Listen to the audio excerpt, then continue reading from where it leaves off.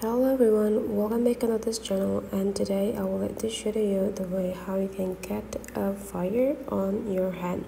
So the fire effects you can get by the CapCut. You just need to open the project, and here is the project today.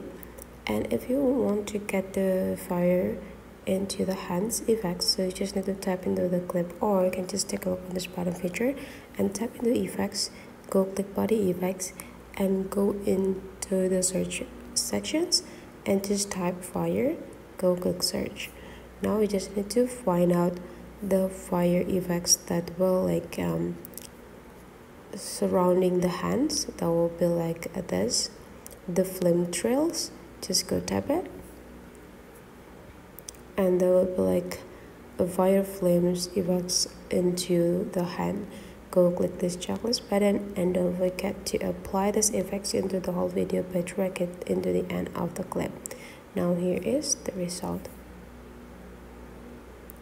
So that is for today's tutorial, guys. Hopefully you enjoy this a lot, and let's meet again into other tutorial.